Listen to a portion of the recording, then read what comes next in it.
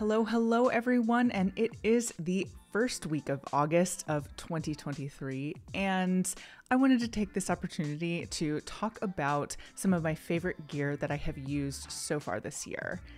Now, I also want to say I did this same video last year and I totally copied from bikepacking.com. It's always good to cite your sources, and they just released like maybe 2 weeks ago their favorite gear of the mid-year, so I'm going to do that too.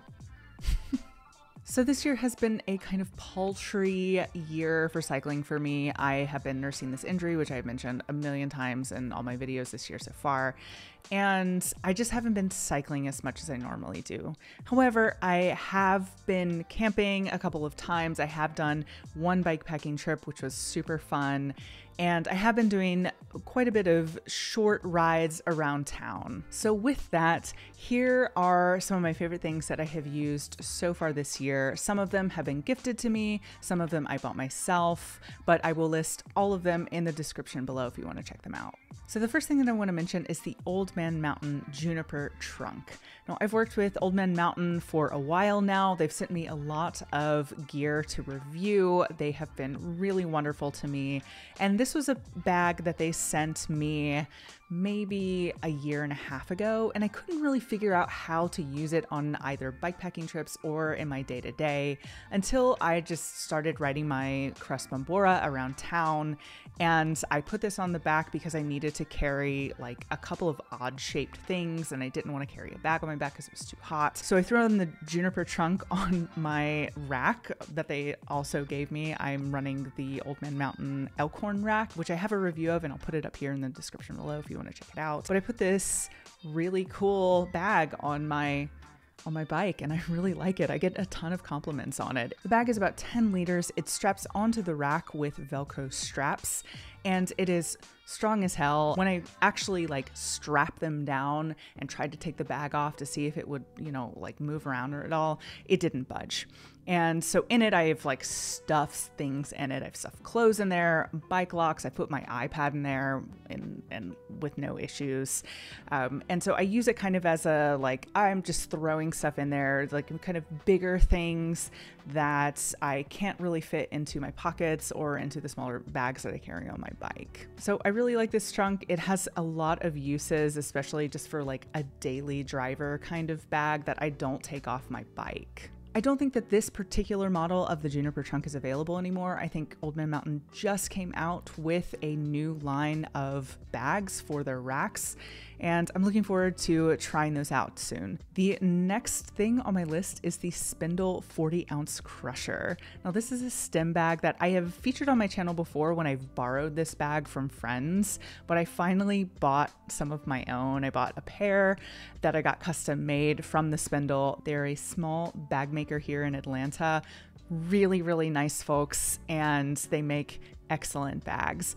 This is probably my favorite stem bag that I've ever used. It does fit 40 ounces, though I haven't tried putting a full 40-ounce can in there or Nalgene bottle or like whatever. The biggest thing that I put in there is like a 32-ounce Nalgene bottle, but it fits a whole bunch of stuff. I'm currently just putting Nalgene bottles in there because I'm running it on my single speed. It's summer right now. It is so hot and I need a ton of water when I'm out riding, but it also fits a ton of snacks. This thing is massive. I used to run a Makeshifter snack hole. It's a great bag. It was one of the first things that I reviewed on this channel, but it just wasn't quite big enough. But this one is absolutely massive. I'm not putting a Nalgene bottle in it. I'm putting a ton of snacks or my cook kit. It fits a bunch of shit and it's awesome. And I really like it. I'm probably going to do a review of that bag on this channel soon, so stay tuned for that. Spindle is an awesome local bag maker. I feel really strongly about supporting people in the bike community here in Atlanta, and I was super excited to get a couple of custom bags from them. The next item on my list might be mildly controversial. It's probably not. I'm probably overthinking this, but it is an Otto Lock. The reason that this is on my list is that it is so small, it is so tucked away, and I use it almost every single time I'm out on my single speed. I just have it wrapped around my saddle bag and it just sits there and I don't think about it. This like drives me crazy when I'm out and about on my bike, but I'm always forgetting my U-lock, and it's super heavy and super cumbersome. And I don't always want to carry a goddamn U-lock, you know? It's just, they're just annoying.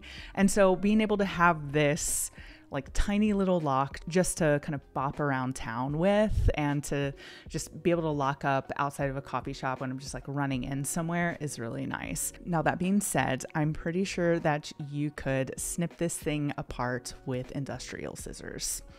So I don't think of this as, oh, this thing is protecting my bike. I think of it as more like, oh, it is not convenient to steal. Now, I mean, I wouldn't leave it locked up anywhere for like hours at a time unless I knew it was somewhere really, really safe. But it is something that's really nice to have when I'm just like sitting out on a patio somewhere, when I'm in a coffee shop, and it just lives on my bike and I don't have to think about bringing a U-lock every time I want to go ride. The last two items on my list are more bikepacking related, and the first is the Get Out Gear Boofy blanket. Get Out Gear reached out to me earlier this year and asked if I would be interested in trying out one of their blankets, and I was like, hell yeah, of course I would. And I honestly use this thing all the time. In the winter, I just use this on my couch. I have brought it camping with me. It is a super lightweight, really compact down blanket that is really affordable. I think it's around like $60 on Amazon or something like that. I brought this on camping trips to kind of be an auxiliary blanket when it's a little bit colder outside. It stuffs down relatively small and it just adds a little bit extra warmth when it's cold. It's a great blanket. It's really affordable, and I'm super grateful to Get Out Gear for sending me one. I really like it. And I feel like there's very few pieces of camping gear that you find on Amazon or like other, like cheap pieces of camping gear that are like actually worth it and have a lot of uses. And I feel like this is one of those things. It's not meant to be a really cold weather sleeping quilt, but it is a really good kind of auxiliary, complementary blanket for your camping trips or bikepacking trips. And the last thing on my list is the Tarptent Protrail. So I bought this maybe 3 or 4 months ago, and I've just been trying it out. It's really compact. It's really light. I think it is about 24 ounces. I think that's like 600 grams or something like that. And it's half the size and half the weight of my Big Agnes Fly Creek 2 for bikepacking, which is the current tent that I bikepack with. And it has not disappointed so far. I've really, really enjoyed using it, and I'm going to post a more full review / overview on that in the coming weeks. So keep a lookout for that. All right, y'all, those are the 5 things that I have really enjoyed using so far this year. If you like this content and you want to see more, hit the subscribe button, like this video, leave a comment, let me know what you think, and I will see you guys next week.